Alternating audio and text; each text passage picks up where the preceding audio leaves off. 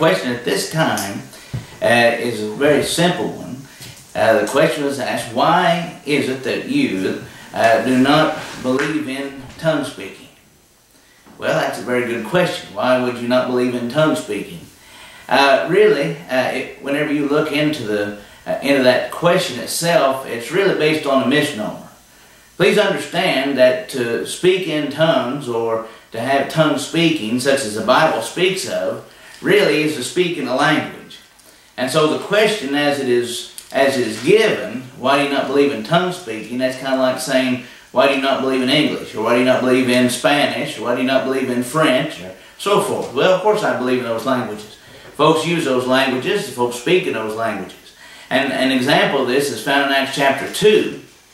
In Acts chapter 2, when the apostles were speaking in other tongues, those who were present on the day of Pentecost and heard them speak said, we hear them speak in the tongues or the languages wherein we were born, it says. And so, everyone, verse 8 says, Acts 2 verse 8, and every tongue wherein we were born. In other words, the languages, their native languages. That's what that's about. But I do know the purpose or the meaning behind that question. He said, why do you not believe in tongue speaking? The point being, why do we not practice, why do we not have within the practice or the worship of Southside Church of Christ this so-called miraculous tongue speaking? And the reason for it is, put simply, because tongue speaking, that is the miraculous form of that, as was practiced and done in the New Testament, has been done away. That's why. And to show this, look in the book of 1 Corinthians chapter 13.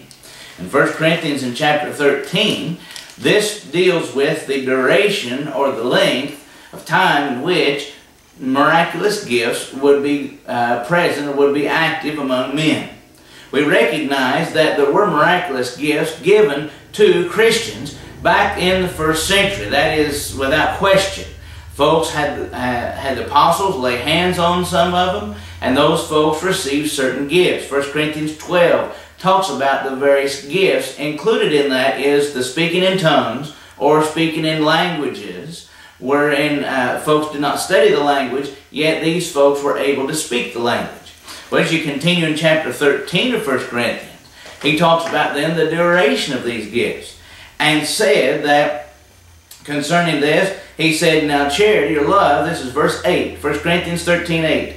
Charity or love never fails, but where there is prophecy, they shall fail. Where there is tongues, they shall cease. And where there is knowledge, it shall vanish away. And again, I'm reminded of the fact, I want to remind you of the fact, that when he says tongues shall vanish here, when he says these tongues shall cease, or stop, he's not saying no one ever speaking a language again. Obviously, we have all kinds of languages in this world to this present day. But the point is this miraculous gift wherein someone who has not studied the language at all, hasn't done anything like that, could speak fluently in a foreign language and be able for folks to hear them speak that language, and those people then respond. And again, the example was in Acts chapter 2, when folks were gathered in Jerusalem from all different nations, all over the world, and they were there, and those apostles were able to speak, 12 apostles at this point. Matthias was with the 11 now, and those folks were able to speak, and they said, we hear them speaking, if you'll just bear with me, verse 8 of Acts 2, we hear them speaking in our native tongue. We hear them speaking in our native language. That's what that's about. But he says there's going to come a time when these miraculous tongues cease or stop. When is that going to happen? He said, when that which is perfect is come, then that which is in part shall be done away. And that's, again, there in 1 Corinthians chapter 13.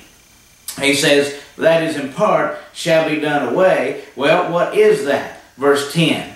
It has to do with when the completed word comes into effect, then that which is in part, that such as miraculous gifts and so forth, they shall all be done away. That's what's going on. That's what's happening in that passage. That's what's being described. Somebody says, well, no, that's Jesus in there. No, that's not talking about Jesus at all. Not talking about Jesus And in that sense, he's not in that passage. But it is talking about the completed Word, because that was the purpose of the knowledge, the purpose of the tongues, the languages, and so forth, was to spread God's Word. Well, when that which is in part, see, when that which is complete is here, perfect, complete, is finished, that which is in part shall be done away. That was the purpose. And so when you talk about tongue speaking, that miraculous gift, it has been done away, just like all the other gifts have been done away. And now we have God's completed Word for us that we can take, we can read, study, follow, apply. We have what the folks of the first century only wish they could have. We have the completed Word, and that Word that will take us from earth to heaven.